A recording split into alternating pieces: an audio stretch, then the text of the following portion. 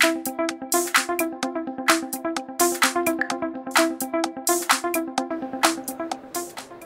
morning, this is Dr. Janice Chyou from New York University. I'm reporting here as part of FITsontheGO blog. I'm extremely privileged here to be joined by two cardiologists that need no introduction. To my right is Dr. Judith Hochman from New York University. To my left is Dr. Jeffrey Anderson from Utah. And let's actually get their take on what's being highlights for them at the meeting. So Dr. Hochman, what are some of the highlights for you at this meeting? Well, there are two trials that I'd like to just briefly mention that I thought were quite striking in terms of the results. The first is the ISCHEMIA trial on ranolazine. And so basically, as expected, ranolazine as additive therapy to other antianginals reduced the amount of angina.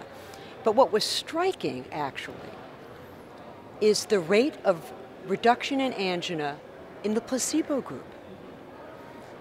Amazingly striking. So that you see the run-in period, the level of angina, then the randomization, placebo, ranolazine. Ranolazine superior to placebo. Okay, nice finding, as expected. But the curve for placebo, dramatic relief of angina. So as we design trials and we think about quality of life and angina-related quality of life as an endpoint, of course, a lot of our trials are related to revascularization and relief of angina. Remember the placebo effect. Thank you very much, Dr. Hochman. Number two is TACT. Okay, so TACT Part 1 was presented at the AHA, and we were all shocked to see that it looked like chelation reduced the composite of events, death, MI, stroke, and revascularization need.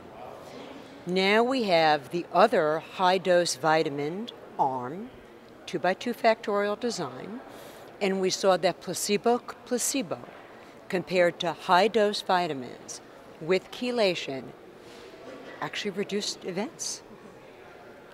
So we're grappling as a cardiology community with how to deal with this. This is an alternative therapy that we don't understand how it works. We, in the mainstream, have turned up our nose at this. We've said, these are kooks doing this. And now we actually have to say, okay, we're seeing some treatment effect here. Now, if this had been a new antiplatelet agent, we would have been jumping up and down. This is the latest, greatest thing. Let's go to the FDA for approval. But since it's this alternative therapy, everybody's like, well, it's got to be chance. You know, we don't understand the mechanism. Well, let me say something about mechanisms.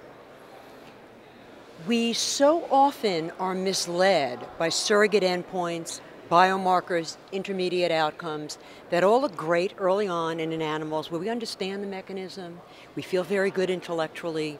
Then you test it in a big clinical trial, the outcomes are never, well, not never, but often the negative trials.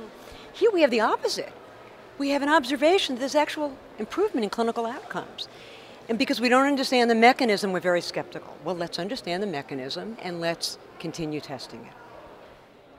Thank you so much for those insights on mechanism and trial designs. And now on to Dr. Anderson. Yes, well, I think those comments by Dr. Hochman are very interesting. And I was just going to ask her, but only worked in diabetics and those off statins. Is that right? So does that suggest anything? A play of chance? We don't know.